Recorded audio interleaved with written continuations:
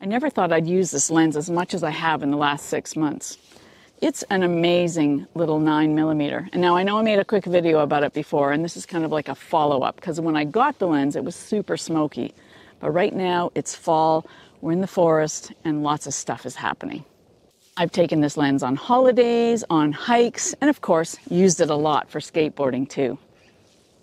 Hey, it's Marlene. I had a couple of surprises when recording this video. The main one was my audio was really terrible when filming outdoors. So I had to re-record everything, which is why you are seeing me here. The other big surprise I'll tell you about at the end of this video. Now, I like to travel light on my vacations. I don't usually pack my big camera or big lenses. I was in northern BC for a vacation last July, and I took my Lumix G100 with this 9mm lens. That's when I really grew to love this lens. It has minimal distortion and gave me that extra width for those gorgeous Canadian landscapes. Great for dog portraits too. Here are some specs of this lens. It's super fast at f1.7, so great for low light situations. Now at 9mm on micro four thirds, you of course get 18mm full frame equivalent. Now this lens is nice and light at 130 grams. It has a super simple design with only a manual focus ring, nothing else. It comes with a tulip-shaped lens hood, which is what's used for wide-angle lenses. Here it is beside the 15mm and the 7 to 14mm zoom. It's splash, dust, and freeze resistant, which I need when shooting outdoors, and especially for the dust at the skate parks. Autofocus performance is fast, even with video, on my G100 here. This lens has very close focusing, down to 9.5 centimeters or 0.31 feet. I love creating sun stars using small f-stops. This lens does those really nicely too. Now this 9mm focal length has a bit more breathing room than my 15mm lens that I'm using to shoot this video here. Here's the difference.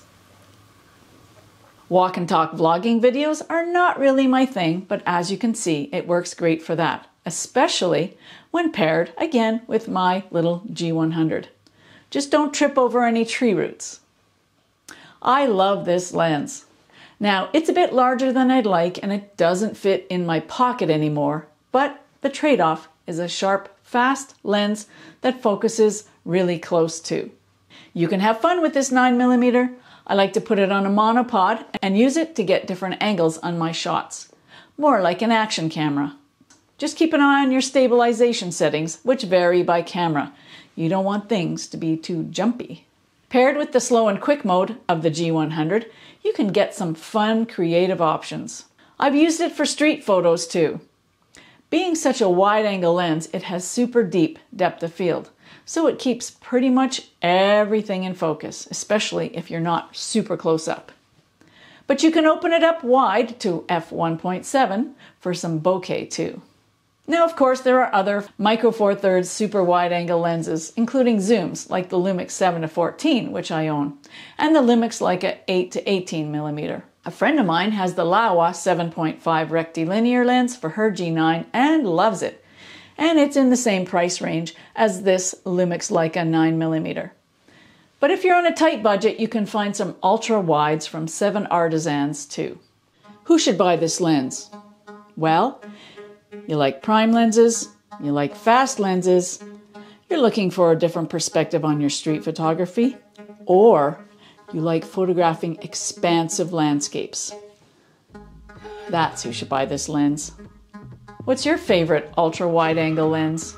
Let me know in the comments below. And if you like this video, please give it a thumbs up. But wait, there's more. My surprise! As mentioned, I originally recorded this video on a nature trail and was interrupted. I made a short story about that here. Now I had 3 cameras and 3 lenses on the go at the time, so I was able to record different angles and different focal lengths of the action. I hope you enjoy it. Cheers!